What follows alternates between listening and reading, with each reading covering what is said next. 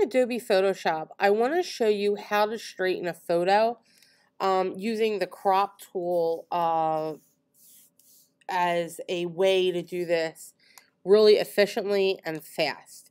So when I'm on my crop tool, I want to click straighten up here in the menu bar, and it looks like a little suitcase.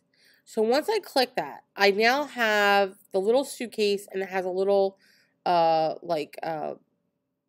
cross right there, a little T. So I'm going to take one of my straightest lines in this photo, which I'm going to say is probably this roof, if I had to say, and I'm going to click and I'm going to drag across.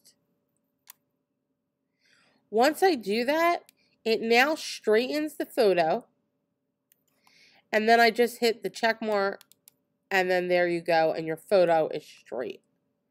So again, I'm going to Control Z it. So the photo is not straight.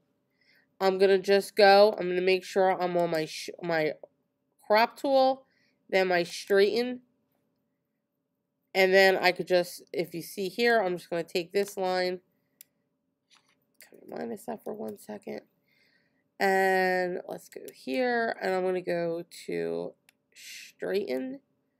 If we go back, there we go. So I'm going to click here, and I'm going to go here, and then it'll straighten the photo. So you could pick whatever line you think, is right. So if I wanted to play with this a little bit more, I could click straighten again, and maybe I would pick over the door and then straighten to get it to where you absolutely want.